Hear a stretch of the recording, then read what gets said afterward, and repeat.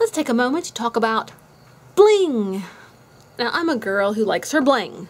You know, the brighter and bolder the colors, the better. And the better the sparkles. I mean, of course, you have to know, you know, when something's too much. Like for an outfit, you don't just wear total sparkles and this and sparkles that. You know, you have to have a balance depending on what your outfit is. But I'm going to show you a couple bling items that I like. For one, you know, these lanyards for your keys. I love the rainbow. The rainbow lanyard. The more colors, the better. And the brighter, the better. And the shinier, the better. So, I actually was able to find this one at the dollar store. They mostly had solid colors, but I got the last rainbow one. I love it. And then, let me put this on with my bling necklace while I finish this little vlog.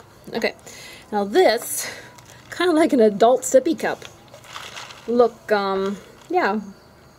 Isn't this, how cool is this? You know, it's like a gripper. They have spark sequin, like jewels for the gripper. And it's not bad. It works as a gripper. But these jewels, they come off. Look at that. I've only had this for a couple of weeks, and I'm losing jewels off the gripper. But I mean, it's very pretty and cute. I said this is kind of like an adult sippy cup.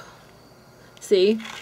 Because it has a straw, and yeah, sippy cup. But that's cool. It's fun. It's a fun idea.